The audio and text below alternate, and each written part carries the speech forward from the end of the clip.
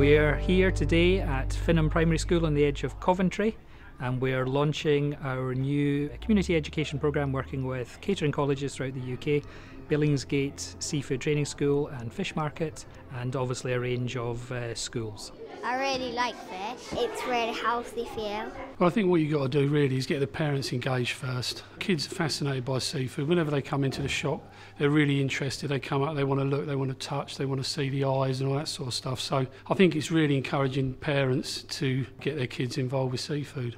We've undertaken some really interesting research looking at the links that school children have with the seaside and coastal areas, and there's a bit of a disconnect with many children who don't unfortunately have the opportunity to visit the seaside.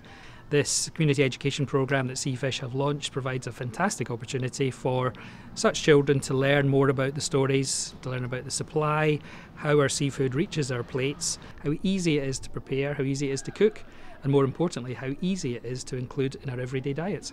This is so spicy. The fish is, but the squid is so nice. It's really important to get children interested in fish because they are the next generation. They are the people that are going to be moving forward into the catering industry, to promote our industry, and obviously if we can get our young students educated, then they can obviously pass that information on.